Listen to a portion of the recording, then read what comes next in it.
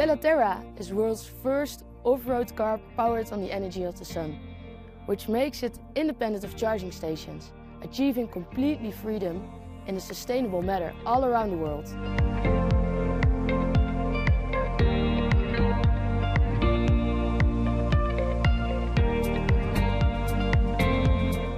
So, what have we been doing in Morocco?